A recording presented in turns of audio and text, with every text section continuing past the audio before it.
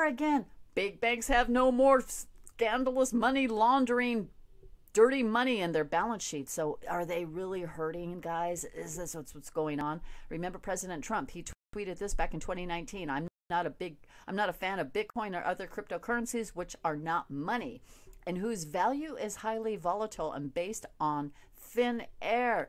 Unregulated crypto assets can facilitate unlawful behavior, including drug trade and other illegal activity. And it's so true. And it goes back to this. Will cryptocurrency be another form of our fiat dollars today?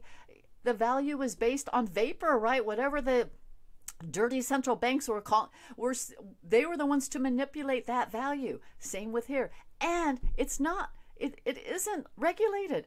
Wall Street's trying to legitimize crypto, an unregulated currency, according to Central Reserve Bank as the monetary authority. Yeah, right.